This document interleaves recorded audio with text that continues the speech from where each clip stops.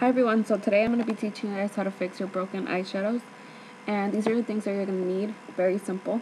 You're just going to need rubbing alcohol, so any type of alcohol, sanitized quarter, anything flat. I prefer to use a cosmetic spatula just because there's less germs, and of course you're going to need your broken eyeshadow.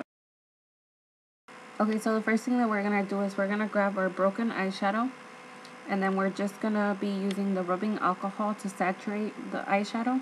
So you're just going to grab a little bit of alcohol and then just dump it in there. Just make sure that everything is really saturated. Okay, so now that you've saturated the shadow by pouring rubbing alcohol on it, you can use your spatula to smooth it back together. Make sure you take your time. Don't rush the process. And remember to just take your time and don't rush the process, because just when you think you're done, you start seeing little bubbles here and there, and you just want to make sure that everything is really smoothened out. And yeah, so just take your time.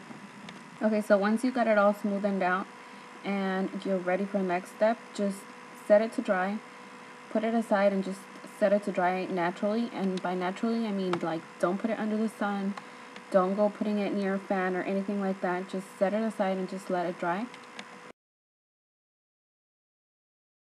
So once they're dry, they're ready to be used again, and you're done.